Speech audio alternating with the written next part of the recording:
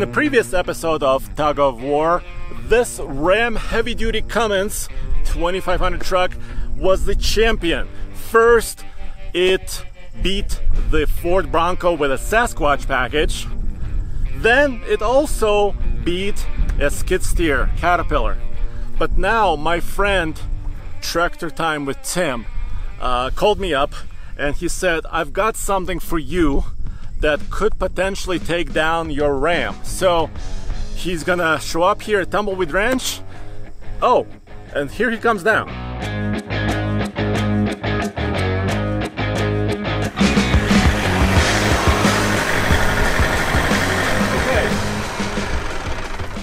Hello, my friend.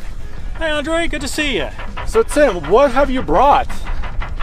Well, I brought a John Deere 4 Series tractor. I don't know if this is enough to take on the reigning champion here or not, but we'll try. Okay, so I remember I used a little John Deere tractor. Yeah. Because we use it to mow and kind of do some work around the property here, but this is good. I'm kind of excited about this. Can you show me around? Can you explain how it works? Yeah, I'll start right here. This is the 4 Series tractor, right? Yours is a 1 Series. Yeah. And simple enough, Deere has 1, 2, 3, 4, all the way up to 9. Okay. Maybe we should have brought a 9 Series. How about next episode, maybe? How about that? Okay. All right, tell me about the 4. This tractor is, it looks about the same between 44 horsepower and 66. We brought the 66. Nice. How many horsepower has that Ram got? Only 370. Oh. But here's the thing. I see you brought some rock in your bucket. What's behind you? What is that box? Oh, don't pay any attention to the box. That's just it's just a little extra weight. Okay, so you got weight, you got gearing, you got giant tires. So this could be interesting. All right, well, keep going. So 66 horsepower? 66 horsepower in the engine. It's this is kind of the heavy-duty version of the 4 Series. So it's a little heavier than the standard 4 Series.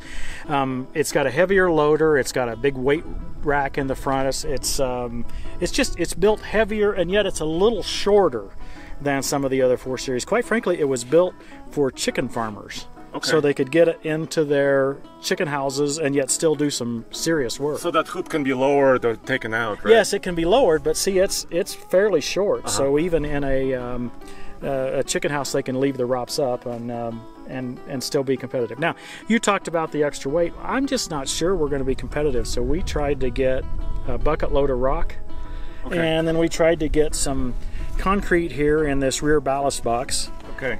And so we're weighted about as heavy as we could be. And I did eat a couple extra cheeseburgers for lunch, just to see if I could help that out a little bit. All right, and this is 4-wheel drive. 4-wheel drive. Okay. So yeah, I think this could be a really excellent tug of war because it's unpredictable.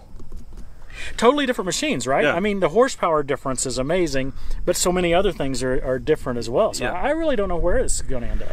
By the way, guys, this video would not be possible without our friends at 4 Rivers. They have locations in 3 states, Colorado, Texas, and Wyoming. Check them out for your John Deere or other equipment needs.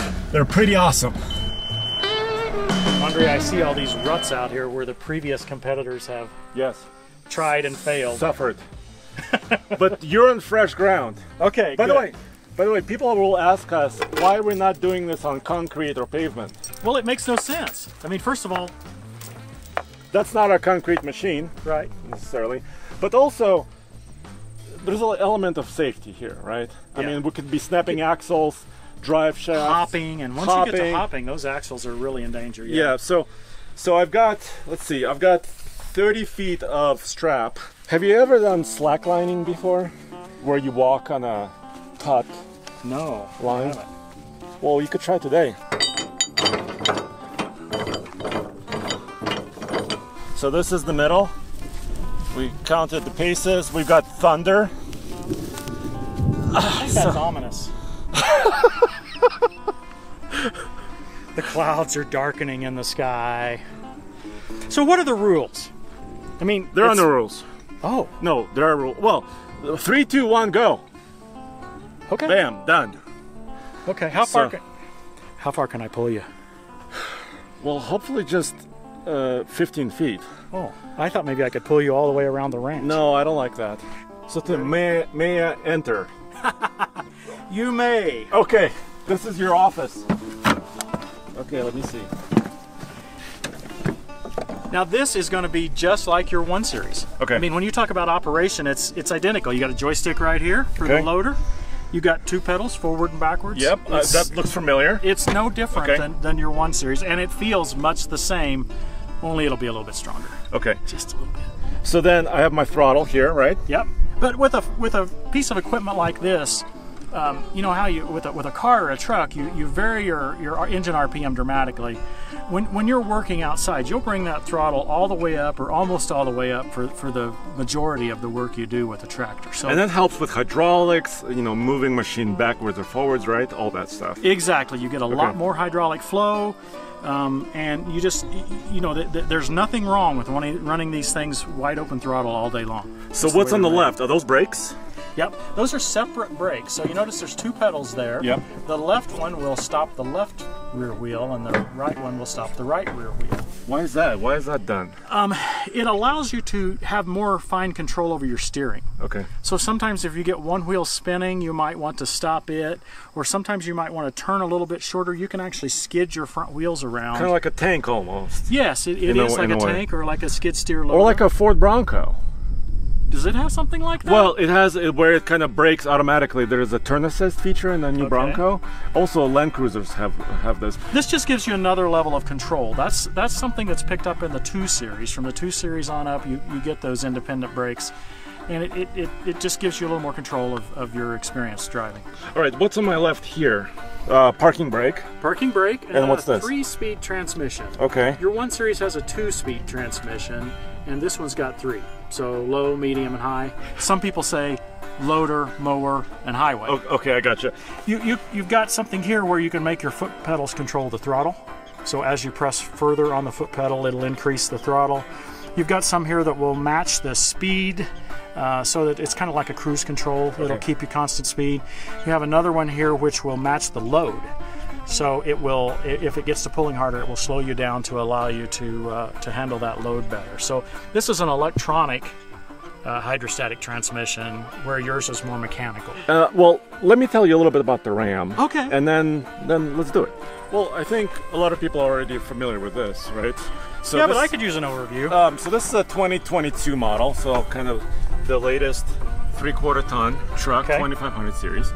6.7 liters, straight 6, turbocharged diesel, of course. And you know how Ram has standard output diesel and then high output? This is the standard. Oh, good. So I did not bring that 1 ton dually. Maybe I should have. We'll see. Okay, so 370 horsepower, 850 pound-feet of torque, 6-speed, 68 RFE transmission. And one way you can tell, if this was a 1-ton truck with an ISIN 6-speed, the transmission dipstick would be on this side. But since it's not, the transmission dipstick is on this side. So, and it's a 4-wheel drive, and because we put a 5th wheel gooseneck hitch kit on this, and the side steps and a couple of other things, it weighs about 8,000 pounds. Okay, 8,000 pounds. That's going to be a heavy load. You have any idea what the towing capacity is on this? Yes. So they rated a 20,000 pounds trailer. This is gooseneck or just regular bumper pull, and about 2,000 pounds of payload, which is not a lot actually. Right. How much? Well, how much can the bucket handle? I would say that bucket's probably got 1,200 to 1,500 pounds in it. Really? It's just a guess of that type of material. Yeah, I mean that, you know, a material like that's pretty heavy. I don't think this is no longer fair. I'm a little worried. Okay, well let's just do the race. All right, Tim, are you ready to lose? I'm ready to roll. No, I said, are you ready to lose? Who said anything about me losing? All right, Tim, I'm gonna go to 4 low, 1st gear, and traction control is automatically disabled. Okay, I'm in A range and I'm running about 2,000 RPM. Okay, my friend, I'm gonna count down, okay? Okay. All right, let's see, Ram, what you can do. 3, 2, 1, go! Come on, come on!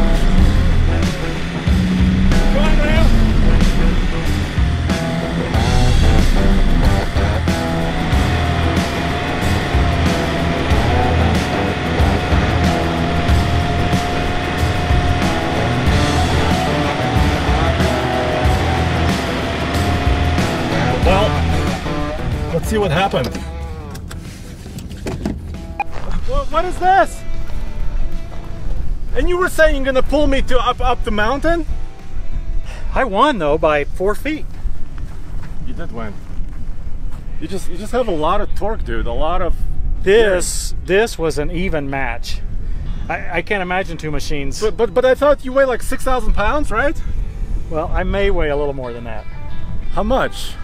Well, until I dumped some out of my loader accidentally there, probably somewhere around maybe 8,500. You didn't tell me that ahead of time.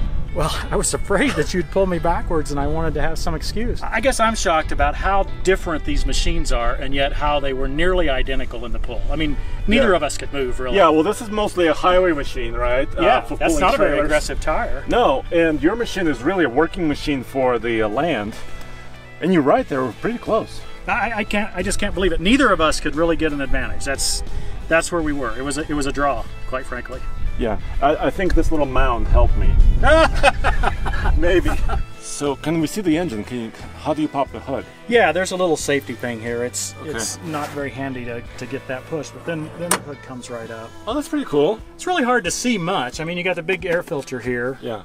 And then this is all the emission stuff, right? This is a DPF filter. You're used to that in the trucks. Big trucks, yeah. So you got three things here. You've got the intercooler for the engine, you've got an oil cooler, and then you have the radiator all stacked up here, right? How many cylinders is this? Only 3 cylinders. 3. Okay. Yeah, it's a Yanmar diesel. So it's a straight 3. That's right. I have a straight 6. Well, there you have it. So I need to bring something bigger next time. I'm thinking Unimog. I'm thinking, you know, my friend has a tank. No, a tracked vehicle. We will have to bring the 9R out next time. How big is that? 640 horsepower. What? All right, stay tuned. On next episode, things will escalate likely. Bigger guns will be here. OldTFL.com is where you can find our stuff, and where can they go to find you? Tractor Time with Tim. Come on out and you'll see everything about little tractors. We use them, we test them. Yep, just like TFL Truck, only for tractors.